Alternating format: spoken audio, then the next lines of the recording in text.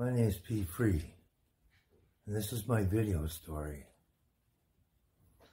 I always felt strange, different than other people.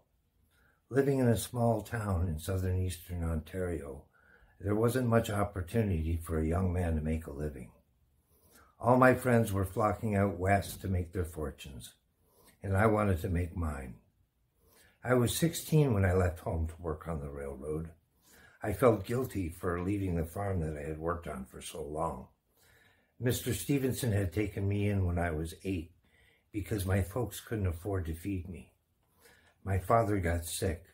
Some people say that he was crazy, but I don't think so. I think it was something he ate or drank. He was always buying remedies, cure-alls, and snake oil. He used to smoke tobacco out of an old chewed-up wooden pipe. Sometimes he would go out for a walk and wouldn't come home for days. I asked him where he went, but he could never remember.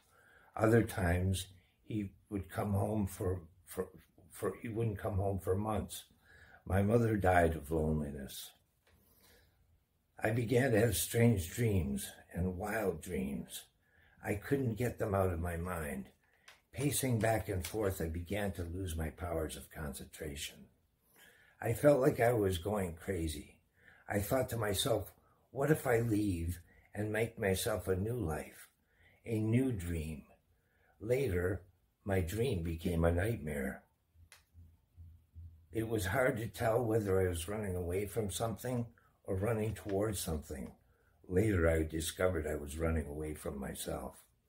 I think I put myself here on purpose so that I wouldn't have to listen to that noise in my head. That voice of conspiracy that quiets with every step. I'm a trader of thoughts, one for another, always an argument. But out of the blue came a calm and easy compromise.